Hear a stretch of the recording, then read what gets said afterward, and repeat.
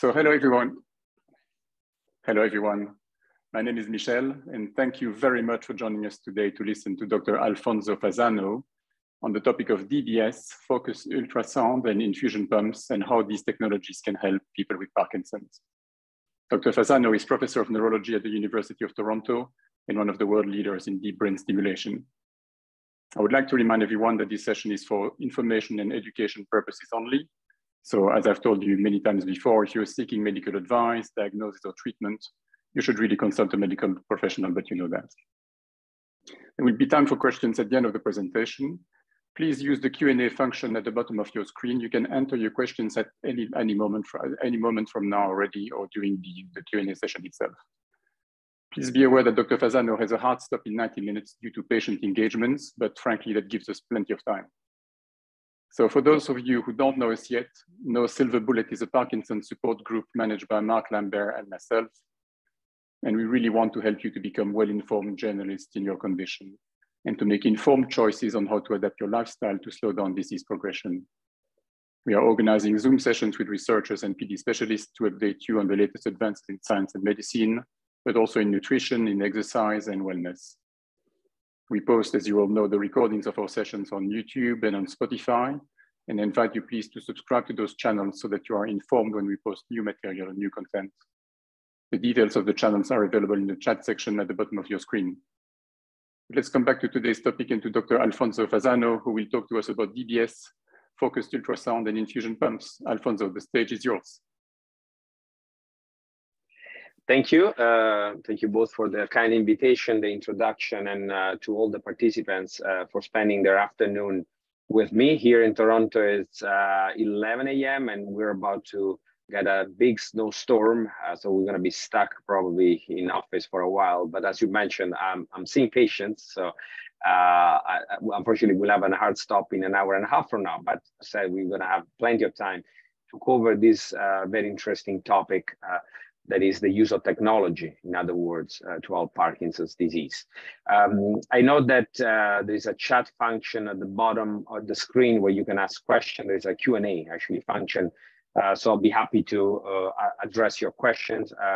This presentation that I'm sure you're able to see now is really meant to set the stage so that you can have an idea, not just about what these technologies are, but also what a neurologist keeps in mind when selecting candidates and how to choose one versus another.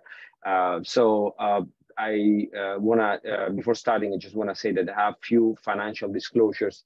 I highlighted the company that I've been working with as consultant or for research, and these are the companies we're interested in the topics that I'm going to cover today. I don't think for this audience, this is really needed, but this is just, once again, to set the stage. What we do at this point in the treatment of Parkinson's, when we use technology, is really meant to address what you see in this slide, the motor fluctuations. So people that swing from having no motor at all, the motor control at all with tremor, dystonia, and then when they're on levodopa, they can move, but they have dyskinesias. And this happens many times during the day, depending on how many doses the patient takes. And sometimes just adjusting medications is enough, but sometimes it's not. So this is what we wanna see when we consider these options. We wanna see, as you see here in this slide, a diagnosis of Parkinson's, motor fluctuations and or dyskinesias. The quality of life is impaired because of these problems, and these problems are no longer well controlled with oral drugs. As you see here, this already introduces some issue because these drugs, drugs for Parkinson's are not available everywhere in the world with the same types. So saying when a medication is optimized also depends on the knowledge of the neurologist, where the patient lives, what the patient can tolerate. So it's a very fluid definition. And that's why this is something that needs to be considered by a movement disorder specialist. Another thing that I want to highlight here is the disease duration longer than 4 years. This used to be a criterion in the past. We don't look at it too much anymore, but I will also argue that if someone with Parkinson's disease reaches the level to require advanced therapies in 4 years, from disease onset, there are two options. One, that's not Parkinson's disease. Some people with multiple system atrophy were mistakenly diagnosed with Parkinson's, and they underwent these procedures, particularly DBS, and that can make things worse. So if the disease is fast progressing, Parkinson's might not be the right diagnosis. Second, and this is what happens more often, if you have Parkinson's for 4 years or less, and you're really looking into this therapy, chances are that your disease started a lot earlier, and it just got diagnosed much later. That's why it looks like a short disease. And that's, as I said, the most common situation. There are also exclusion criteria, like a short lifespan, other major problems that are impeding quality of life, because obviously doing these treatments is not going to fix everything. Uncontrolled depression basically means being a risk for suicide. Depression is common, but it can be treated. And being depressed is not an exclusion criterion. We just want to make sure that the depression is well controlled and there's no risk of suicide, and then we can do these things. Uncontrolled psychosis means that even with an antipsychotic, there are still hallucinations, delusions. Again, hallucinations, particularly the visual ones, are common in Parkinson's, but they are well managed. So that is not a contraindication when it's well managed. Dementia is something that happens, especially when there are uncontrolled psychosis, because it means that the cortex is not working properly. And it's an exclusion criteria for two reasons. First, because the quality of life here is major determinant of quality of life impairment. It comes from dementia, not from the motor problems. So fixing the motor problems, that won't help dementia. And secondly, because especially neurosurgical approaches can make things worse. So in dementia, the brain is frail. And if we do an intervention in the brain, these things can get even worse. There are other criteria that we look at, like a very good response to levodopa, and that's really helping us decide when to go ahead or not. This in general, with the exception of dyskinesias, of course, because dyskinesias are actually worsened by levodopa, and that's not a problem. Actually, most of what we do helps dyskinesias. And more importantly, tremor. Tremor might be levodopa resistant, but even if your tremor doesn't respond well to levodopa, we can still consider these options, particularly the neurosurgical ones. The neurosurgery works for tremor way more than medications and pumps. Patient's motivation, that's very important. And that's why I like to do seminars like the one I'm doing right now. Because if patient is aware, if patient is motivated, this drives the doctor to do better and more. Being motivated doesn't mean, however, having excessive expectations. This is not a cure. Whatever we do here is not, unfortunately, a cure. It's just a treatment. And some patients don't understand that, resulting in disappointment after surgery. And last but not least, supportive entourage. So a good caregiver, care partner, a good family. This is something we look at all the time, because without support, even from a nurse in a nursing home, for example, it's difficult to implement these technologies because they require some work. A good way to look at things is to consider the 5-to-1 criteria. So we start looking into this anytime the patient is taking at least 5 doses of levodopa, there is at least 2 hours of off time a day, there's at least 1 hour troublesome dyskinesias. Now, off time a day, it can be just a little bit at night, in the morning, even if it's 2 hours, but it's mild, it doesn't necessarily mean much. And same for dyskinesias. Dyskinesias need to be troublesome, because if you have some dyskinesias and it's not a big deal, you don't have to look into these things. But this 5-to-1 rule is just a rule of thumb, something that we tell family doctors, general neurologists, patients themselves to keep in mind. This doesn't mean that you need to go for one of these procedures, but it tells you, okay, when this is going on, 5-to-1, start thinking about it.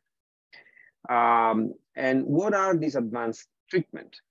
In this slide, you see them summarized. Deep brain stimulation is a brain pacemaker, and I also include in this other neurosurgical procedures like focused ultrasound. Subcutaneous apomorphine, which is a pump infusing a dopamine agonist called apomorphine. And that's available in many countries in Europe, in the States, not quite yet. In Canada, it's not available. And the other one is the pump giving levodopa, carbidopa in the gut.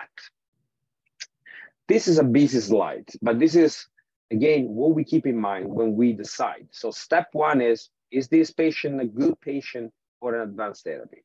If the answer is yes, we move to step two. Step two is, okay, what do we do then? Do we do DBS, ablation? Ablation is still a neurosurgical procedure whereby we destroy a part of the brain. LCIG means levodopa, carbidopa, intestinal gel. It's known as duodopa in most of the world. In the States, it's called duopa. CSAI stands for continuous subcutaneous apomorphine infusion, the same pump I told you before. So for DBS, we want to see few things. You know, if tremor is resistant to levodopa, either DBS or ablation is something to consider, as well as brittle response to levodopa. So there are some people very sensitive to levodopa. Even a little bit of it causes massive dyskinesias, and that's exactly what we look for when we consider neurosurgical treatments, either DBS or ablation. Autonomy needs in DBS. These DBS devices are inserted in the body. It's all inside. You don't have to go around with pumps, cassettes. So that's something that favors DBS. And that's why we tend to do DBS, especially in young patients, for the same reason, aesthetic consideration. Another important one is nocturnal akinesia. So when there's slowness at night, because DBS works 24/7, as opposed to pumps that only work when the pump is connected. There are specific exclusion criteria, risk of suicide, bad depression, bad apathy, especially when we lower medication, when these things can get worse. And also very important to realize that these are interventions with high risk. DBS is a brain operation. There's a 1% risk of a stroke, 5% risk of an infection. So if the patient or the brain is frail, we don't want to do that. Ablation, as you can see, very often has the same supporting criteria, but there are a few things to keep in mind. With ablation, there is nothing left in the body. So it's actually pretty nice because the patient doesn't need to have any checking of the system, no programming. So it's especially important for people living far from tertiary centers or for people with very asymmetric disease. That's because ablation is typically done on one side only of the brain, because it would be too dangerous to do a permanent ablation in the brain on both sides. And for the same reason, you see why this is an exclusion criteria. Long lifespan is an exclusion criteria for ablation, because if you're supposed to live 40, 50 years, then it makes sense to do DBS, because DBS can be adjusted over time. With ablation, it's a one-shot procedure. You get what you get. As for the pumps, levodopa or apomorphine, this is when, for the case of levodopa pump, you want to simplify the therapy, the oral therapy. DDS means dopamine dysregulation syndrome. These are people addicted to levodopa in whom you can reduce levodopa. In these people, I will still consider probably DBS to at least get rid of dyskinesia as a good option. Swallowing impairment, because in levodopa, carbidopa, intestinal gel, we use a G2. So if you need to have a G2 for other reasons, you can kill two birds with one stone. Some people are afraid of neurosurgery, and these are good options. There are exclusion criteria. So one of them is dyskinesias. If dyskinesias are a big problem, we know that this is happening because of levodopa. And if you use levodopa as an infusion pump, yes, things can do better initially, but over the years, you may still have dyskinesias. Problems at night, because unless you use the pump for 24 hours, you won't do well at night. There are a few other exclusion criteria, but we can skip that. As for apomorphine pump, here you need to realize that this is a dopamine agonist. And as such, you may expect the side effects of dopamine agonists, hallucinations, confusion, mania, impulse control disorders. But for the same reason, this is a good drug to treat depression, apathy, because that's something that dopamine agonists do very well. The other thing I want to emphasize is the apomorphine pumps. The apomorphine pump is easy to be implemented. It doesn't require any major surgery. It is a needle under the skin. So it can be tried for a month, see what happens. Or it can be tried for a couple of years. And then when you're not happy about it anymore, you just remove it. And because of what I mentioned already, you understand why psychosis or ICD are contraindication, as well as advanced age. I should also mention that apomorphine has nothing to do with morphine. Some people get confused, they think it's the same thing, but there is some similarity in the structure. So if you're allergic to morphine, which is rare, is also a contraindication to apomorphine. So let's have a look at this therapy one by one. Apomorphine can be used in two different ways. It can be used as a pen jet kind of thing, like an EpiPen, just to revert off symptoms, because apomorphine is quite strong and it works in 10, 15 minutes. But in this context, we're talking about this, what you see on the right, which is a small pump, like an insulin pump, giving you this molecule constantly for all the time you have the pump on, usually during the day. Although there is a new study only using it at night. I already mentioned that, especially in old patients, there can be confusion. And this video the patient happened to see in the Emerge one day also shows there's another big problem the apomorphine can cause over the years, which are these skin nodules. Because, you know, day by day, infusing this product under the skin can irritate the skin a little bit. But in a young patient instead, you can actually use apomorphine as the only therapy. The skin tolerates the procedure very well. And in this case, for example, this young man is using apomorphine alone with nothing else. So everything is done by the pump. And that's possible because at this age, the pump is tolerated and we can use high dose and therefore get rid of the other drugs and therefore also improve the dyskinesias. Over time, however, we'll still need to use higher dose, maybe levodopa. And we, in this paper, found out that it's not the problems that I mentioned so far, the major reason for discontinuing apomorphine, but it's the problem with dyskinesias. But apomorphine can be started, as I said, very soon. It's easy to start. So many people argue that apomorphine pump can be used in the meantime while waiting for something else. And if DBS is needed or levodopa intestinal gel is needed, you stop the pump with apomorphine and you do the other things. How about the other pump I mentioned, levodopa carbidopa intestinal gel? This is how the pump looks like. It's a relatively big pump. The first part is the computer that the neurologist programs with the different doses that the patient is supposed to take. The second part is the cassette containing levodopa. It contains 2 grams of levodopa, which means like having 20 tablets of levodopa carbidopa, 100/25, or in case you're familiar with Madopar, it will be 10 tablets of the Madopar 200/50. So it's a good amount of levodopa. It's a pump, that's why it works. It constantly infuses this product in the body. But the other reason it works is because it's not just delivering levodopa in the stomach, it's actually delivering levodopa in the duodenum, actually after the duodenum, in the jejunum. This is the part of the small intestine where levodopa is absorbed. So it's constant infusion, also delivered where it's supposed to be delivered. So bypassing the stomach. There are 2 ways to use this pump. The first way is through a nasal jejunal tube. And this is only for a couple of weeks max. And that's a test. It is to see whether the patient does better, if the patient is happy with the pump. Because if things do well, then the gastroenterologist will place the G-tube, and that's the final procedure. In some centers, like in Toronto, we don't do the test phase too much anymore because we know when the patient is good. We do it when we are not sure if it's going to help or when the patient is not sure if we want to have the pump.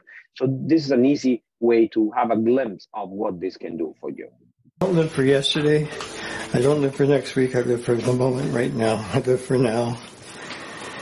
And what's going to happen is going to take care of itself, I think.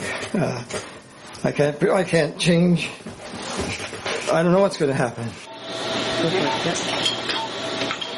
We're hoping for some improvement so we can get back to doing some things that we used to be able to do, and also that he's hoping that he can get rid of some of these pills. He's up to 33 pills a day now. The surgery was fairly straightforward. I didn't have any pain before or after. It's healed as they predicted in the 3-week period after the surgery. I feel so much more liberated. Absolutely. Not just because he can do the pump by himself, but all the other things that he can do by himself. Make his own lunch. He can dress himself. And I thought, yes.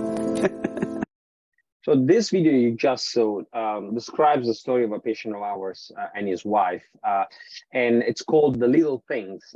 And just a part of it is a nice short movie on the story of this couple.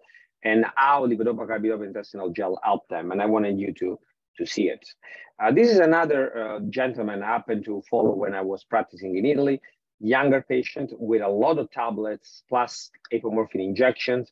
And you will see on the left how he was doing without medication. So he will have veer off periods with anxiety attacks, panic attacks, many times a day, in spite of all these tablets.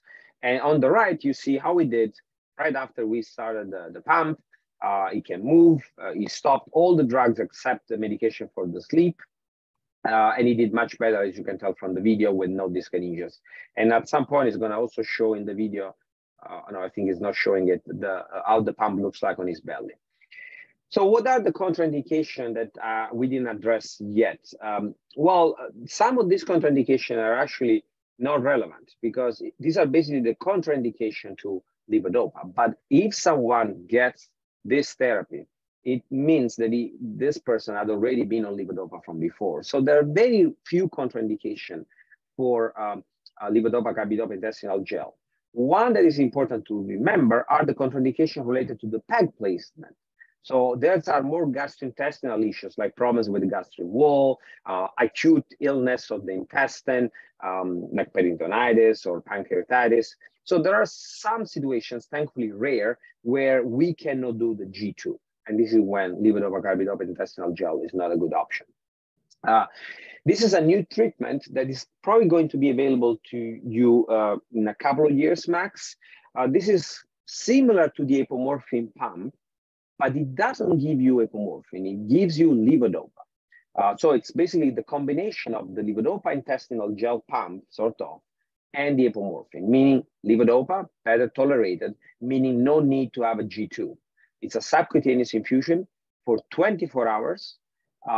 As shown in this study, when the people are on this therapy, as opposed to the oral drug, the on time increases and the off time decreases, and is also shown by the motor diary. See, the green part is the on time without dyskinesias. Now let's switch gear and let's talk about neurosurgery. Even though we're going to be focusing on deep brain stimulation and MRI-guided focused ultrasound, I need you to realize there are actually 4 types of surgery. The very first neurosurgical procedures ever done for movement disorders is called radiofrequency lesioning. And it consisted in inserting a probe in the brain, use that probe to make sure that we are in the right spot, stimulating the brain, recording in the brain, and then, and this is all in local anesthesia, use that probe to burn the area. So it's a way to do an ablation going inside the brain. So it's very precise, it's very well known because it's been around for many years. We still do it in some cases. And this is when you probably heard about thalamotomy, pallidotomy.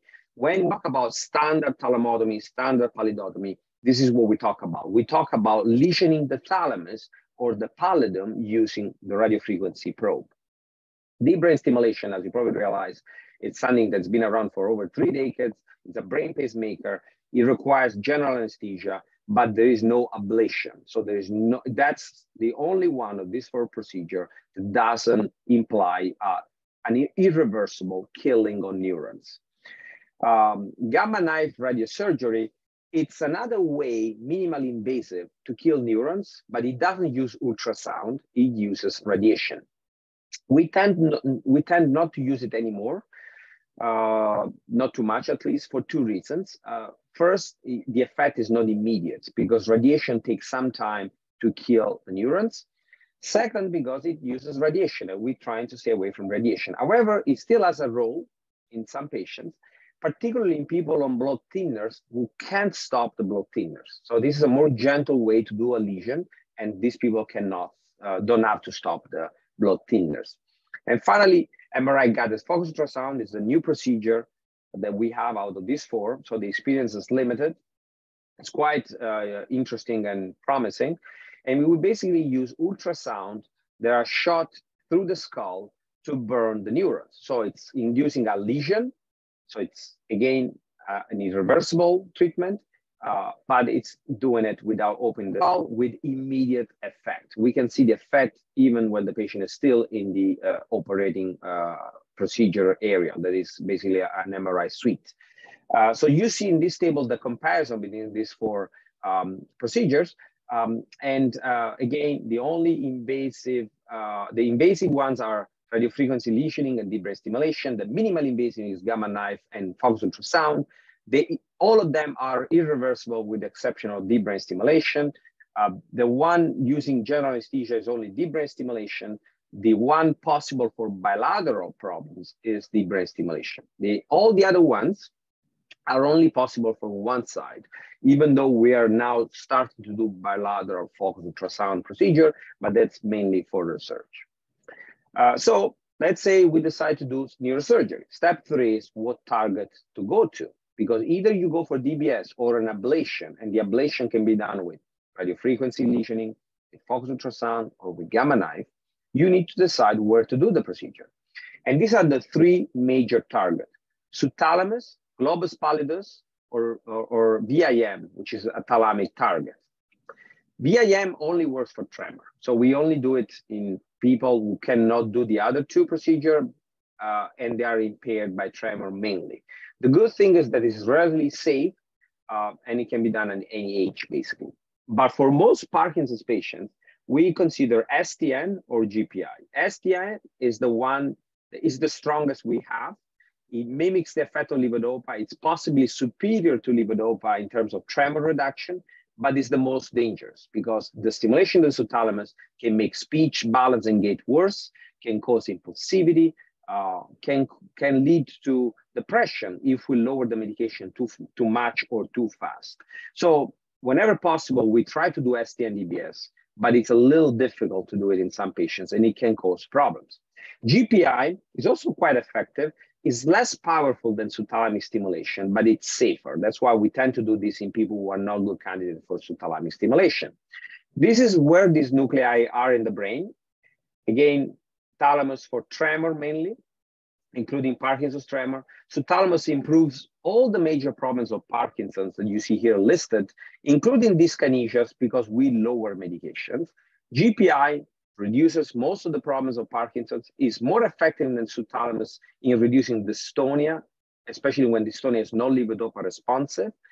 It is more effective than subthalamic stimulation in improving dyskinesias, because even though we don't reduce medication with GPI stimulation, we can actually improve dyskinesias simply stimulating this target. And as I mentioned already, is safer than subthalamic stimulation.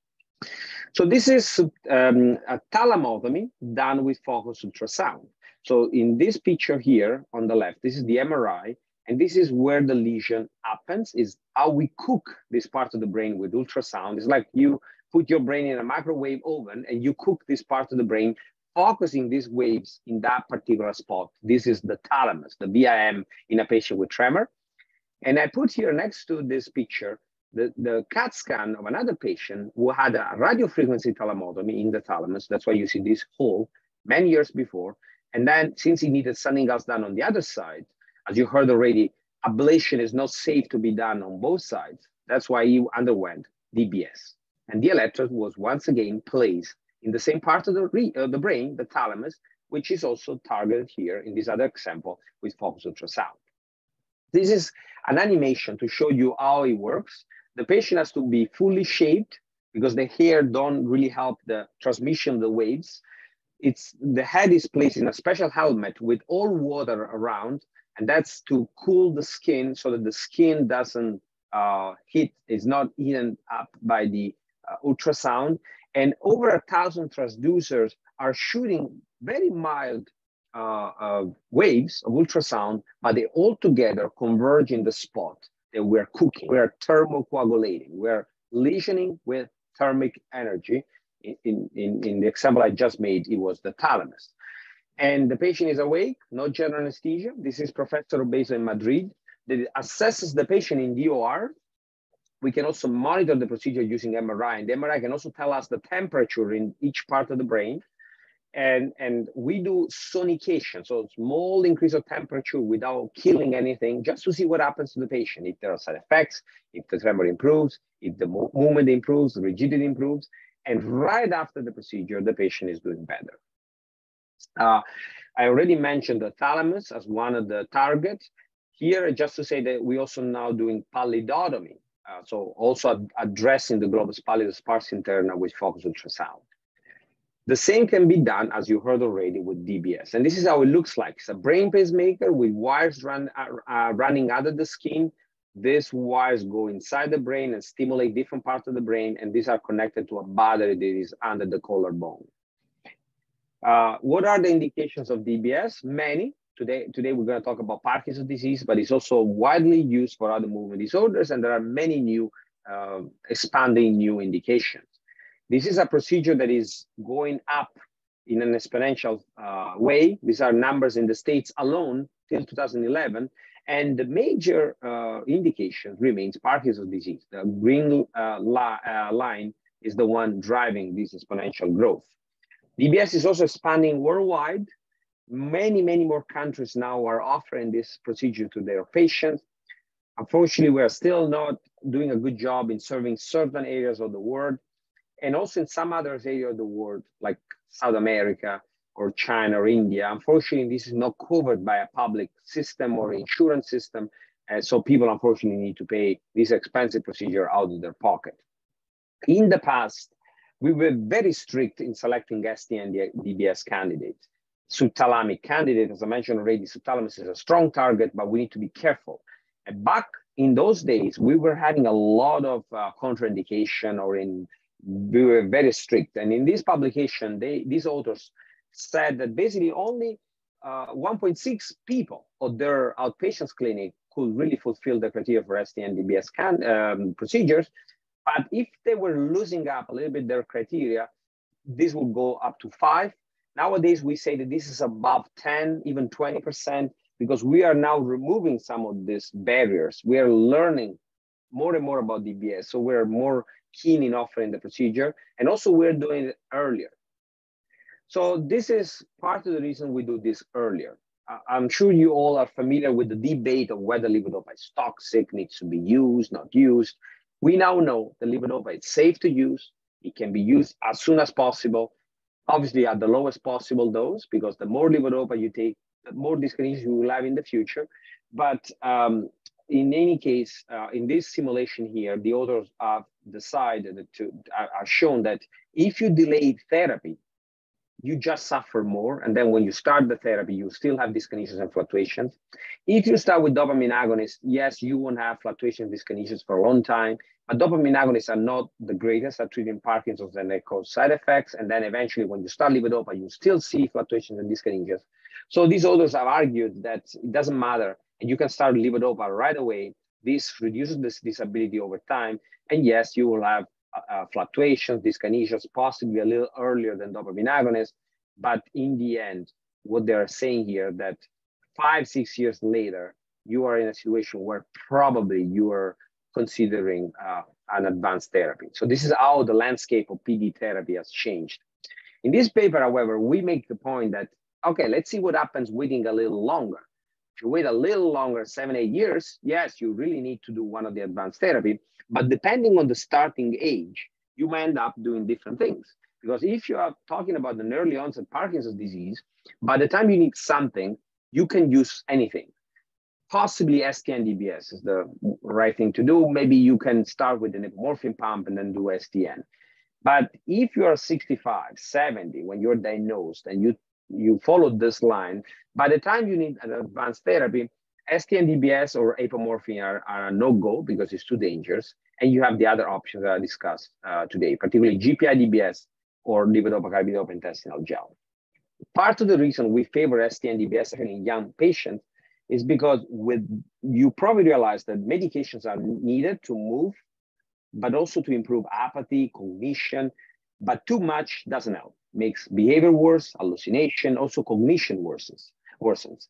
And DBS, especially done early, allows a medication reduction, and medications can be increased over the following years. I want to show you a DBS patient now. This is a woman in her 70s. She was having a tremor with more levodopa. The tremor went away, but she started to have involuntary movements of the leg that is called biphasic dyskinesias. This goes away, increasing the amount of levodopa.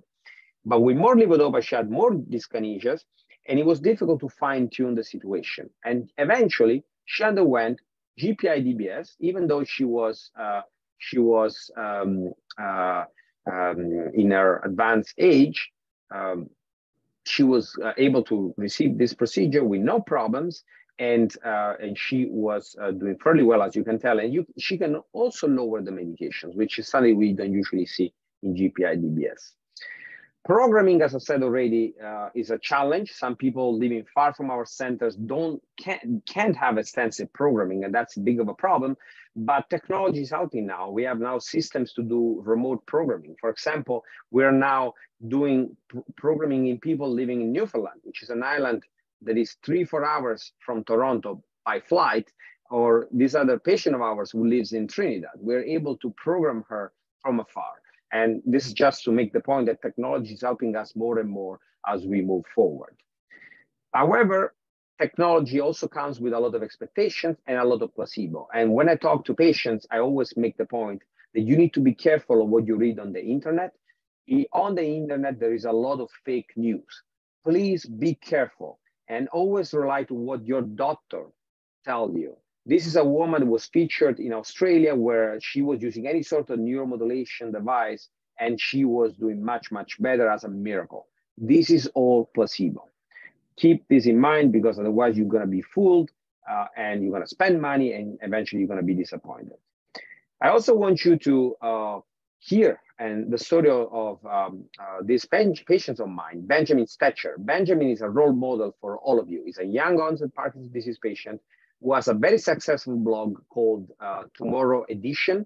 Check him out on Twitter, LinkedIn, social media, and also on his blog, because he describes his journey in the disease, but also where research is going. And he recently underwent DBS, and he was quite vocal about DBS, and he wanted everybody to know about it, not because everybody needs to have DBS, but because he wanted to help people considering this procedure go ahead and have the information that they want to receive. In his blog, he also described how the procedure was for him while he was awake in the OR. He was pretty excited about it, but not every patient is excited about it. Some people actually describe this part of the procedure as terrifying, but obviously everybody is different. But I think it's important to share. It's important to share your story, to help each other, and we are all allied here. So doctors, patients need to be part of the same team, but also patient with patient need to team up to really improve the journey in this disease. And this is from his blog when he's describing his procedure. And actually, Ben and I are now working together on a book. We're writing a book on the experience of DBS, the experience of our relationship, and hopefully you'll see this book in a bookstore in a year from now, hopefully. So the final step is when to do these things. And this is easy now. It used to be a debate. We now know that if your quality of life is impaired by fluctuations and or dyskinesias, and if fluctuations and or dyskinesias are not well managed with drugs, there is no reason to wait. You just go ahead, talk to your doctor, and you go for one of the procedures that I mentioned so far, and how to decide what target, for example, depends on the many things I told you during this webinar. And this is shown by papers like this one. This is the early STEAM trial, where people in these situations went for DBS or best medical therapy. And this paper nicely shows that quality of life improves very fast and remains improved over time, while with best medical therapy, quality of life doesn't improve. And this is probably the most important message I want to give you today. So unfortunately, Parkinson's cannot be stopped. There is a motor worsening over time, but the brain and the human beings are extremely resilient, and they can adapt. I'm amazed by the way people with Parkinson's and their family manage to adapt in a very creative way. And every story of my patients is so inspiring. Ben is one of them, but there are many more. Adaptation is in place all the time, and people find different ways to adapt. They don't go to work anymore, they work from home. They don't go to restaurants anymore, they invite friends over. But at some point, the motor condition, and particularly the fluctuations and dyskinesias, can be so bad that you lose the adaptation. You lose your job, you lose your spouse, you lose your friends. And if you do one of these advanced therapies that I mentioned today here, yes, you're gonna have a better motor control, but it's difficult to go back. It's difficult to get married again, or to go back to your ex, or to go back to work. So the goal of your neurologist, but also your goal in a way is to inform the neurologist so that you tell them how your life, not just your motor problem, but your life in general, your psychosocial adaptation is going. Because the goal is to do surgery at this point, because this will result into, yes, motor improvement, but this will in turn also improve your social condition. And with this, once again, I want to thank you all for being with me, for the invitation. And last but not least, I really want to help the many people, Toronto Western here in Canada, helping me in this program. I mentioned already the value of the team. And medicine nowadays is not possible without a great team. All we do requires so many different expertises that you really need to work with a variety of very smart, clever, and motivated people. These are just one of them, and I'm honored to work with every day, and I want to thank them all once again, as I always do at the end of my presentations. And down there, you can also see my Twitter account in case you want to follow me on social media. Thank you, and I'm happy to take your questions now. Thank you very much, Alfonso. I think this was highly informative and also extremely candid, as the feedback from Benjamin has shown us, or take into account the psychosocial condition, as you mentioned. So thank you very much for that multidimensional approach to the presentation and not purely scientific or medical. We can look at the questions together if you want. I know you're very familiar with them. I think the first one that I see here is from Matt Eagles. Matt Eagles actually is well known to me because he's an amazing gentleman who was diagnosed with Parkinson's when he was 7 or 8 years old. And he's now, has had it for 40 years or so, if I remember properly. He's asking us if there's a finite time that you know of that DBS will remain effective for. So is it good for life, or do we need to change something? Yeah. Well, I understand why this question comes from him, given what he's going through.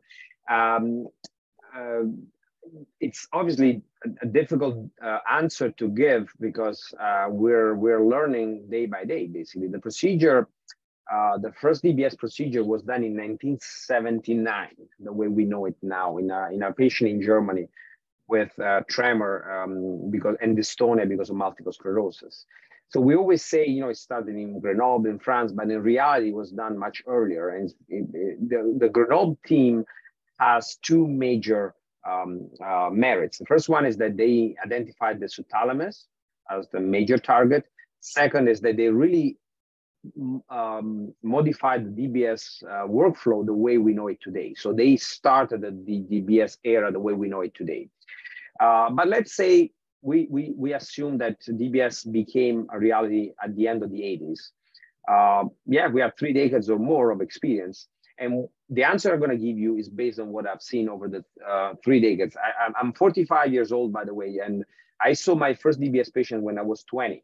And it's part of the reason I went into neurology. I was a student, a medical student, and I saw the first STN DBS patients done in my hospital in Rome. And I was blown away by the technology, by what I could see with my eye. And so I've been seeing DBS patients for quite some time now. And I can tell you that it works for life for certain problems. If you're talking about tremor, fluctuations, dyskinesia, rigidity, it works for life.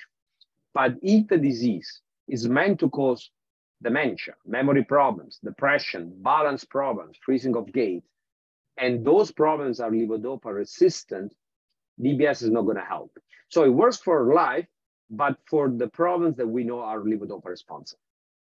That's the short answer. Thank you very much. Question from Harry, who is asking whether you have any thoughts on whether newer techniques such as directional leads or closed loop DBS can reduce adverse effects such as speech issues. Yeah, absolutely. This is a very important question. And I just touched upon it when I described the remote programming. That was just for me to say that technology is constant evolution. At this point, we can say the standard of care in DBS is directional leads. The directional lead means that we can steer electricity around the electrode, and we can avoid certain side effects caused by stimulation. There are many other new features, and one of them is for sure adaptive stimulation, which means it's adjusting automatically. It's a closed loop stimulation. because we now have a better sense of what the brain does during certain moments. And these devices are able to record the brain, understand what's going on, and adjust the stimulation depending on the specific algorithm that is implemented by the doctor. So this is very interesting, very promising. And I think it's going to be common practice in a year from now, more or less. So we are not far away. Actually, in some countries, like in Japan, DBS devices with adaptive features are already commercialized. And many of the DBS devices that we're implanting these days already have this feature, the adaptive features embedded, but for safety reasons, this feature is locked. So we're waiting for studies to prove safety and efficacy so that these features can be unlocked. So in one shot, a lot of people will go from standard stimulation to adaptive stimulation. But to respond to reply to the question whether this is making things safer, I would say absolutely yes, but safer only in reducing the side effects caused by stimulation. For example, if you have a bleeding because of the insertion of the electrode, that is not going to change because you have directional lead or adaptive stimulation. These technologies are making stimulation safer with respect to the stimulation-related side effects, and that's a given for sure. Thank you very much. I see a question from Sue, which I would say, Sue, we exchanged a few emails before. It's a rather personal question. I would just suggest that actually I have copied your question, Sue, and I will send an email to Dr. Fasano afterwards because she's asking for advice as to how to be referred to you by her existing specialist. I think that this is probably just such a specific question. I don't really want to answer it online, so I hope you will understand that. Matt has another question. He's asking whether it is true that apomorphine can have Viagra-like effects in men, but not when required or wanted. Another good question from Matt. Yes, it's true. And actually, I've been saying that perhaps apomorphine should be favored in people with erectile dysfunction. Erectile dysfunction can be seen in Parkinson's as a result of dysautonomia. And apomorphine is used by andrologists and neurologists to treat erectile dysfunction. But Matt is right. Sometimes you might have an unwanted erection. And sometimes this can be a prolonged and painful erection. It's called priapism. It's a rare side effect, but it is possible. The flip side of it is that in theory, apomorphine can help erectile dysfunction if there is erectile dysfunction. So, okay, so it was true. Another question from Harry, apologizing for the fact that it's a bit technical, but he basically says, should there be much difference in changing DBS from voltage-based to amperage-based amplitude? He understands that one of the newer devices from Medtronic, Percept, uses solely amps-based amplitude. Yeah, that's a seemingly difficult question, but it's actually pretty simple. So when we deliver electricity, we can deliver it as a form of tension, so we say volts, or current. In the end, whatever we do, it is a current that is delivered to the brain. So for this reason, all the new technologies are now looking at current constant systems. So we don't look at volts anymore, we look at milliampere, which is fine, it's probably better. The only issue is when someone is using a voltage-based system, the battery dies and the patient receives a new battery that is only working in terms of milliampere, so in current. It's not a big deal if your neurologist knew it in advance, because we can actually see how much current the brain is receiving before we change the battery. So even you're getting 3 volts and 5 volts on the other side, the neurologist interrogating the programmer can see how much current is delivered, takes the number down, he writes it down, and then when you have the new battery implanted, the neurologist will just insert those numbers in the new battery, and that will be enough. Thank you very much. Sue must have been asking that question at a certain moment in your presentation, because she's asking, is this the AbbVie product? I can't wait for this. Yes. So first of all, I don't like too many exclamation marks. Of course, we're all interested to use it, but too much excitement always means disappointment. So try to, I understand that can be useful, but try to be careful and wait for the data. Seems promising. The one I showed, yes, it is an AbbVie product, but there are other companies that are looking into it. Another company is called Neuroderm, So there's interest in delivering levodopa no longer in the intestine, but under the skin or in the dermal administration. Thank you very much. So, a question from an anonymous attendee who is saying, so if my main issues among many are gait and balance, I likely would not qualify for DBS ? Yeah, absolutely. So that's why I dedicated my PhD to gait and balance disorders, because they are major determinants of patients' quality of life. And DBS not only doesn't help them often, but it also makes things worse. But it depends, because if these problems are levodopa responsive, I'll still consider this procedure. Or even if they are not levodopa responsive, but there are other problems, tremor or fluctuation and dyskinesia, you can still have a conversation with your neurologist and decide what's going to improve, what's not. And depending on what matters to you, you may still go for one of these procedures, as long as you understand what you're going to get from it. Because we want to hear the goal, and that's why I do this webinar, is to keep a good level of understanding of what we're talking about. Education is key, because from that, we become one team, and especially there is no disappointment after surgery.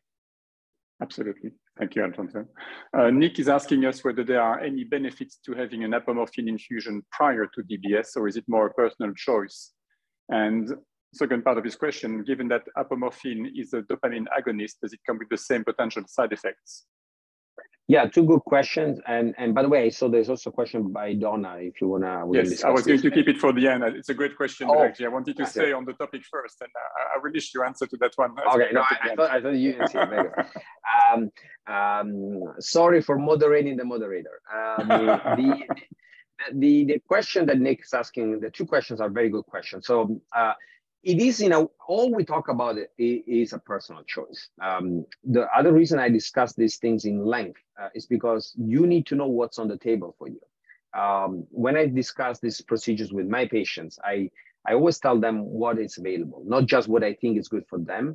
Because some people will say, I want to try something that doesn't require any major surgery. I just want to have a subcutaneous needle. So it is always a personal choice, but in reality, it's true that since over time apomorphine becomes less tolerated, I mentioned also the issue of dyskinesias, but it's easy to start apomorphine. Some people say that this is not a parallel choice, but it's a serial choice. You go for apomorphine soon because it's easy to start, and then a few years later, when it's not tolerated anymore, you go for either DBS or levodopa. We looked into it actually with a colleague of mine in Italy. His name is Nicola Modugno, and we looked at what happened to people after apomorphine, and a lot of them went for DBS, especially if they were young. A lot of them went for levodopa, especially if they were middle age or a little older. But unfortunately, a lot of them were only kept on oral medication. So they went backwards in a way, and that because they were too frail. So it's good to start with apomorphine, but this should also, this should not delay things too much, because you might be in a situation at some point where apomorphine is no longer possible to be used, yet the body is too frail to do anything else. Thank you. So Gerlinde is talking about her husband. Oh, actually, sorry, I forgot to answer. Sorry to interrupt you. I forgot the second part. Yes, that's right. Yeah, sorry. Yeah. Yes, it is a dopamine agonist, and as such, it can cause ICD, can cause confusion. But really, the major problem with apomorphine as a dopamine agonist is low blood pressure, nausea and vomit, mania, and also hypersexuality in some people. So these are the major. But being a dopamine agonist is for sure less tolerated than levodopa. That's for sure. Thank you, Alfonso. Gerlinde has a question concerning her husband, who has Parkinson's, has had DBS since 3 years, but falls very often, and he has to work with a rollator. As you can see, he's in hospital with a bleeding in the center of the brain, and she's asking, can the DBS be adjusted so that he doesn't fall anymore? Yeah, absolutely. First of all, I'm sorry to hear about your husband, Gerlinde, and this is not a surprise to me. If we look at trials of DBS, we see that often false frequency is increased after DBS. And there are two reasons to explain this. First, because people move more, they have a higher chance to fall. That's something that we should also keep in mind. But also DBS, as I mentioned in my presentation, especially when STN is the target, can make balance worse. And that comes from a variety of things, maybe wrong parameter, too much medication reduction, or even the fact that people get too impulsive. With DBS, sometimes people become reckless. So there are many different reasons why people might fall more. And in Toronto right now, I'm leading a randomized controlled trial, which is surprising, hasn't been done so far. The trial is basically comparing standard of care, which is DBS, versus DBS plus physiotherapy right after surgery. And we're seeing that people fall less. This is just to say that there is something that you guys need to always keep in mind, which is exercising. Physiotherapy, rehabilitation, exercise is way more important than DBS, gloves, medications, whatever you want to do. And unfortunately, there's not much emphasis on this. And DBS alone is never the answer. DBS can make things worse, and when it does, it's balanced. This is why you need to do other things. Now, as for, there are certain things that can be adjusted to help your husband's balance. It depends, because it's a multifactorial process. For sure, if the balance problem is coming from freezing of gait, and if freezing of gait is worsened by DBS, lowering the frequency, which is what you're asking, can help. In this case, we use either 60 or 80 hertz of stimulation. But again, this is something that your neurologist should be in charge of. Thank you very much, Alfonso. Donna, actually, I will keep Donna's question on the glove for last, as I said, but there is another question from Donna concerning PEMF, and she basically asking whether you think that a therapy such as PEMF technology, which I'm not familiar with, if it's basically a less invasive solution, and what do you think about it? Are you familiar with it? Don't know what exactly is, but I know that there are, and that, again, this goes back to all the things that you might find online that sounds always miracles. There are ways to stimulate the brain from afar. This is possible with TMS, where an electrical magnetic field is used, but there is also now ways to bring electricity in the deep brain, again, without opening the skull. This is probably what she's referring to. And the way I see these therapies is that they can help us understand the brain. It can help us understand what part of the brain needs to be stimulated. But the thing is that whatever you do is going to be transient unless you go around with this technology applied to your skull. So I think I see these technologies as a way to understand where to place the electrodes in the future. But I don't know exactly what that is. So my answer has to be general. I can't really be specific. No problem. I will insert a question of my own. I don't know if that piece of news made its way to Toronto, but in the UK recently, it was found that a hospital in Birmingham basically had a very poor performance at DBS. They found that actually, to read that, 22 cases between 2017 and 2019, they looked at those 22 cases and found that only 3 of the electrodes were placed in good positions. 5 were unusable and 13 were simply ineffective. Which also led to speech problems. I just wondered, as a patient, how can I make sure that I'm basically having the DBS operation, if that's what I want to do, at the right place, in the right hands? That's absolutely a very important point. I'm aware of the situation. Without necessarily speaking about the center, because I don't know the local reasons why this happened. But DBS is not like taking a pill. Because you might say, oh, levodopa didn't work for me. But I know that if you take levodopa in London and you take levodopa in, I don't know, Belfast, it's the same thing. DBS is not like taking a pill. It depends how it's done, where it is, how it's programmed, if you're the right candidate. Most of the success of DBS is in the candidate selection. Also then in where the electrode is placed and also how the post-operative management is done. So clearly it depends on the center. There is a big publication done in the States, which is not very well recognized. They looked at hundreds of procedures, actually thousands of procedures, and they looked at predictors of success. And they found that a center, to be successful, doesn't have to be fancy things. They just need to do a lot of it. So the more your center does this procedure, the better they are at doing it. And they found a critical number of 20 procedures per year. So if a center doesn't do more than 20 DBS new insertion a year, is not I don't want to say it's not a good center, but it's not the best center for DBS. Let's put it this way. That's a great advice. Thank you very much. So yeah, patients should ask their doctors, okay, how many procedures you do in a year? To give you an idea, in Toronto, we do 120 new procedures a year. And we're one of the biggest centers in the world. A good center will do between 20 and 30 procedures a year. From 30 on, you're under the care of a leading center for sure. Excellent. That is great advice. Thank you very much. Quick question from Sue, which is really a tiny bit not on the topic of today specifically, but she basically says her PD is not tremor dominant, and how common is that? And what does it mean for what we're talking about today? It is common. Probably tremor dominant PD is rare than non-tremor, so compared to cases like yours. So simply put, we say that Parkinson's can be characterized by 3 major phenotypes. But this is a very simplistic way to look at things. Tremor dominant when there is basically mainly tremor. Mixed when there's tremor, but also slowness and rigidity, and then rigid akinetic when there is no tremor at all. So of the 3, the tremor dominant is the rarest, followed by the mixed, followed by the rigid. So the most common is the mixed, followed by the rigid akinetic, followed by the tremor dominant. It doesn't necessarily change things, but the management can be a little different depending on other accompanying factors that, for the sake of time, I won't discuss today. But to answer your question, you are not alone. It's quite common when you have. Thank you, Alfonso. So let's go to Donna's question, actually. We have all heard about that famous vibration glove being developed by Dr. Peter Tass at Stanford University.